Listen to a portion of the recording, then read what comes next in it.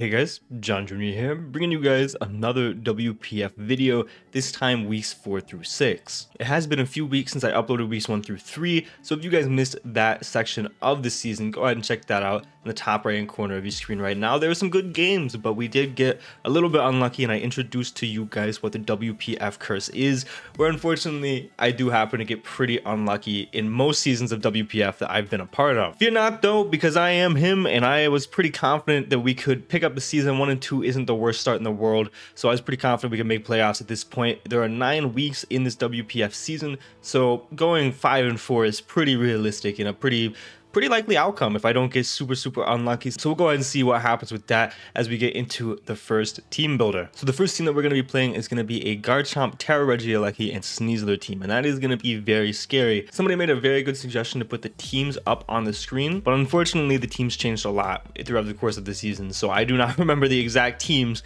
So unfortunately we're just going to see my mods and my brief explanation. If you want to skip these little portions of the team builder, that's completely fine. I'm going to keep the same format that I did last week. So against this Garchomp, Sneasler, TERA URSHIFU team, my team consisted of an Air Balloon, Iron Moth with Terra Fairy. This was here primarily to wall with Garchomp. I did not really think he was going to have very much coverage, if any coverage, outside of simply Dragon and Ground. And we are Agility 3 attack. We then have a Great Tusk, which is more defensive. It is here primarily to take hits from the URSHIFU, but it can also be a good pivot into both the Garchomp and the Sneasler if need be. We have Rocky Helmet, pretty much full Fizz Def. Zapdos again here to help alleviate pressure on the Sneasler. Tinkaton was here because actually Weavile got a little bit scary if we didn't have the Tinkaton. Even though it's not great pre-home, I do think that having Tinkaton for that Weavile was very important, and we could also get rocks up with this Tinkaton because we couldn't fit it on our Great Tusk. We then have an Adamant, Roaring Moon with the Choice Band, U-Turn, Crunch, Scale Shot, and Iron Head. This mod just does a lot of damage and makes for a good pivot into our other Pokemon like Iron Moth and Great Tusk. And then we have Last Slot Quagsire. We brought both grounds just because of that TERA URSHIFU, because if he is going to be TERA Grass to beat this Quagsire, he's not going to be TERA Ice to beat the Roaring Moon, was kind of the thought process behind that. And then we had Rock Tomb specifically to make that URSHIFU lower its speed, and we have Toxic Spice to get them up if the Sneasler goes down.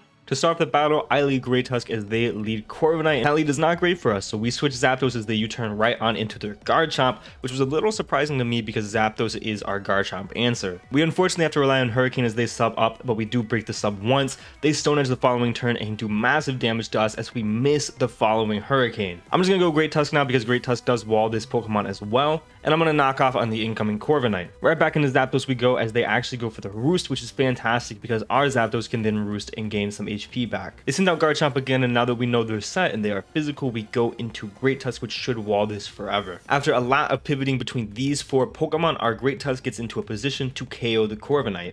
Weavile comes in, and this is exactly why we brought Tinkaton. I send out Tinkaton, and Tinkaton takes almost nothing from this Ice Spinner. Garchomp is not going to appreciate this Gigaton Hammer as I can just go right back into the Great Tusk on this Garchomp. I'm going to throw off another knockoff as my opponent makes a very good double going into Garchomp as I go into Tinkaton. I make a hard pivot into Zapdos, and to be honest, I don't remember why. Maybe my Great Tusk couldn't have taken 2 if he was max attack adamant, but I pivot into Great Tusk the turn after as he gets up a sub and an SD, which is very scary. I get to break the sub, and now go Iron Moth to show off the amazing tech we have, as it's not even going to matter because we outspeed it and we kill the Garchomp anyway. URSHIFU comes in, and I'm just going to go into Quagsire, hopefully to see whether this is TERA Grass for our Quagsire or TERA Ice for the Roaring Moon. And the hard switch out tells me that either he specs or he is probably TERA Ice for the Roaring Moon. We get Tinkaton in as Sneasler comes in, and I think Zapdos can take any hit that this wants to go for, so I go hard Zapdos as the Swords Dance comes off, which is insanely scary. But thankfully we scare them out, we throw off a Discharge, and in comes the URSHIFU.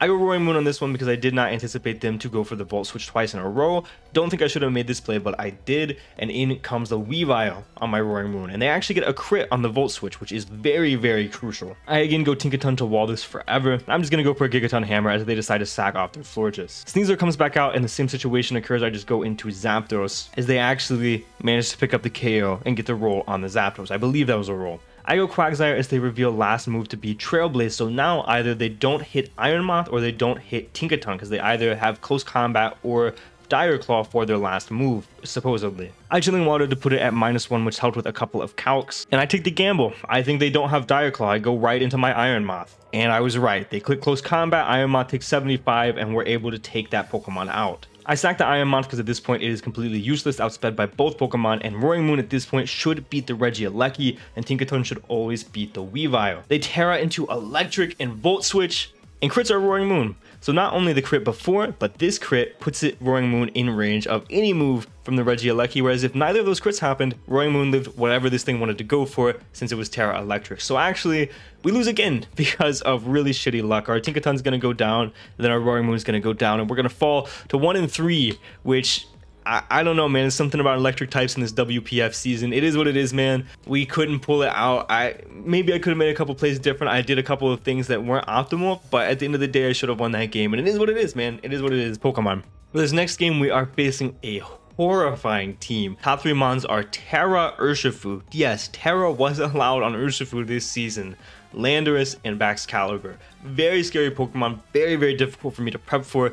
Thought this was a horrible matchup in general, not only because of the TERA URSHIFU that I felt was almost impossible for us to beat, but because Landorus also did us pretty dirty. The team that we brought though, we have a Lumberry Roaring Moon with Dragon Dance, Roost, Scale Shot, and Crunch. Dual stabs just did very, very good in this game. We have a defensive Great Tusk with Taunt, Close Combat, Knockoff, and Ice Spinner, just max Fizz Def. We have a max Fizz Def Torkoal with Heat Rock, Stealth Rock, Flamethrower, Body Press, and Rapid Spin. We have once again a Wincon Iron Moth with Agility, Fiery Dance, Fire Blast, and Energy Ball with the Charcoal because he does not have resist on his team to fire, and those that do resist fire are weak to grass. We're bringing an Air Balloon Tinkaton this week for the Landorus, and we actually have Ice Hammer, which I've never seen ran otherwise. Tinkaton is there also for the Baxcalibur, and then we are bringing a Spuddef Dudunsparce for the Landorus. To start this game off, they lead Salazzle as I lead Great Tusk, and we're going to make some double switches here. I believe I took way too much damage from a Specs Fire Blast, so I'm just going to go Roaring Moon, which should wall this forever as they go into Wigglytuff. I go Torkoal as they get rocks up, but I'm just going to spin those away the following turn, and then I go Roaring Moon as they go Salazzle, and this is fine because I have Scale Shot. We're actually going to break through the sub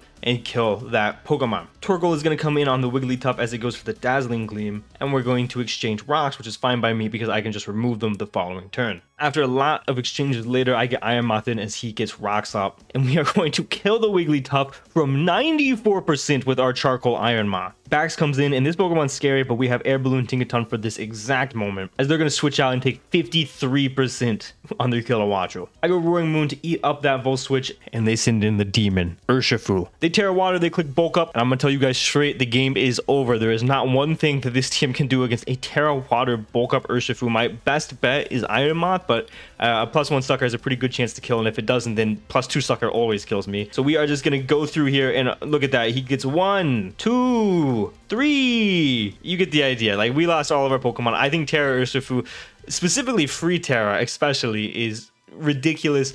I could have prepped better around this, but I don't know, man. Free Terra Urshifu is absurd. I don't know why it was allowed. Obviously, I don't think in future seasons it will be allowed, but this was just, I got spanked by Urshifu. It's all it is, man. So at this point, we are 1 and 4, and we need to win 4 straight in order to even have a chance of making playoffs. And that's all going to start with this next game. We are facing an Iron Bundle and Lando T team, which is a little scary, but the team that we are bringing is going to be, we have a max speed Great Tusk with 4 attacks leftovers. We have Terra Water Iron Moth with Agility, 3 attacks. Again, gonna be the Wincon, man. We are Boots this week. Zapdos with Boots, Roost, Hurricane, Thunderbolt, and Volt Switch. This is gonna be a pivot and hopefully a decent Lando check. Another Boots Pokemon, Torkoal, Stealth Rock, 3 attacks. We have a Choice Scarf Roaring Moon, which should get the attack boost in the sunlight. This should outspeed everything and basically put him in a really, really tough spot. And then we have a Spuddef to Dunsparce once again. This is our guaranteed Iron Bundle check. We're gonna go ahead and start off the game as anticipated. I lead Great Tusk and they lead Glamora. I'm gonna fire off a massive knockoff on the incoming Landorus. And I'm going to go for the double knockoff, as no way you stay in with Landorus because Great Tusk has Ice Spinner, and I'm going to knock off the Rotom's Boost, which can be clutch if we get rocks up. I go Zapdos on the Overheat, and I'm able to Roost past this as he burns us, and I'm going to go Great Tusk as my opponent makes a fantastic read and goes for the double Willow. I go for Close Combat, we do a little bit of damage, he's going to go for Overheat into about half of our HP, which is insane. I then sack the Great Tusk to the Landorus. I go Zapdos, and I unfortunately miss a Hurricane that could have been pretty crucial on the Glamora. I anticipate rocks to go up, so I'm going to go for a little bit of damage to get a read on this Glamora set, as I then Volt Switch into the Dunsparce. This next sequence of plays, my opponent is absolutely in my head, staying in with Glamour as I Boom Burst and then going Rotom as I Earth Power. I'm gonna go for the Boom Burst, get some big damage on the Rotom, and I'm gonna Roost to keep the Dunsparce healthy. They do miss an Overheat. I'm not sure how much it mattered. I don't think they killed from that range because we're full Spadaf. As I'm just gonna throw off another Roost, so it ultimately did not matter. They go TERA Hariyama. I'm gonna go for a massive close combat, doing 39% to my Zapdos, and they actually Bullet Punch and take out the Zapdos. I'm able to Rapid Spin Hazards away, but now it's out 71% to my Torkoal, and they actually switch out because they think that I outspeed now. I get my Rocks up though. Rotom Moon is going to come in on the Rotom Heat, and of course we are going to get paralyzed on the Discharge. I take out the Rotom, I go Iomoth, and they go Hariyama. I'm going to sack Torkoal because we no longer need Sun. I'm going to Fire Blast as Noivern comes in, and then I sack Roaring Moon, hoping they will Draco, not U-turn, and if they do, the game's wrapped up. Iomoth wins. They do end up Dracoing, I Terra Water, I Agility, and the game's over. I kill Lando with Terra Blast. Hariyama fake outs, but it just doesn't have enough juice left to actually win the game. As I take out Noivern, and as I make the only choking play that I could have and go hard Dunsparce on the Hariyama. If they close combated, they won the game, by the way. But Dunsparce is going to pick up the win against the Iron Bundle, and we're going to win the game. And finally, pick up a win. That is going to be our weeks 4 through 6 of WPF. If you guys enjoyed, make sure to leave a like. It really helps out the channel a ton. And we've got a lot of really cool content coming up within the coming weeks. I'm going to try to come out with weeks 7 through 9 very, very soon to not leave you guys hanging. And I want to finish this series before we move on to the actual WPF Wi-Fi series that's going to be coming out soon. Well, with all that being said, I really appreciate you guys checking out this video. Be sure to join my community Discord if you have not already. We're going to have a community draft league coming up. I believe actually the rosters are going to get revealed today. So thank you guys so much for watching. And for now, guys, this has been John Jr. signing off.